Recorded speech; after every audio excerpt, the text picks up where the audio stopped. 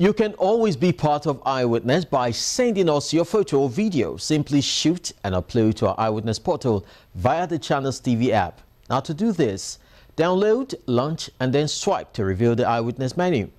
Follow the instructions on how to upload your story.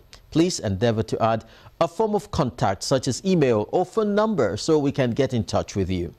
Also do add your location such as town and state where the stories are from. For now, let's see what you already uploaded for the week. This series of photos showing the bad state of Fatade Road in Baruwa, Ipaja, Lagos begins this segment.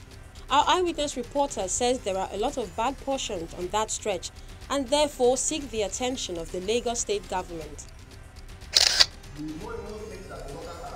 Next is this video of a flooded area around Bada Balogun in Ayobo, Ipaja.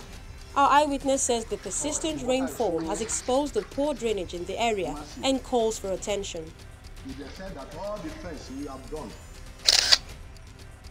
From Egbuduaka, Ekukwagbo in Delta State comes this photo of a bad road. According to our Eyewitness reporter, the entire community has been cut off as a result of the neglect they suffer. They want the Delta State government to come to their aid.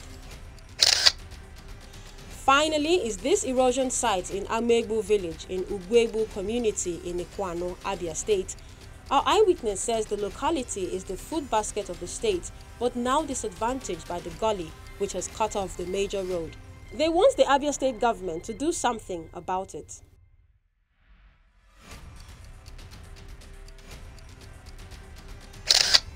Those are your stories. Do keep them coming. And don't forget, you could visit our YouTube page to access our previous editions. Our social media platforms are also there to help us serve you better.